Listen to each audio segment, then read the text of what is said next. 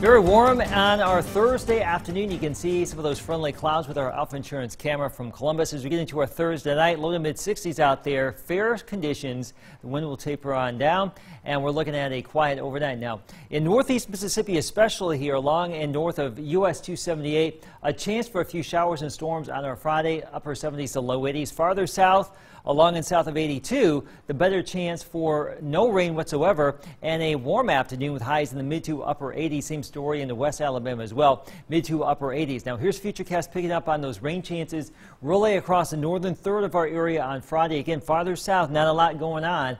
As we get into Saturday morning, a line of showers and storms comes on in from the northwest. This will likely fall apart sometime during the morning hours, but we are expecting some sort of redevelopment southeast of the trace by early afternoon with a cold front. Some of those storms could be strong, possibly severe. And right now it looks like wind and hail would be the main threats. The overall tornado threat with the setup is low, and that's certainly good news. So we'll keep you updated as we go throughout the next couple of days here. Behind that system, much cooler, mid 60s on Sunday. There's a shock to the system. Gorgeous weather next week, 77 Monday, but we're back into the 80s starting Tuesday.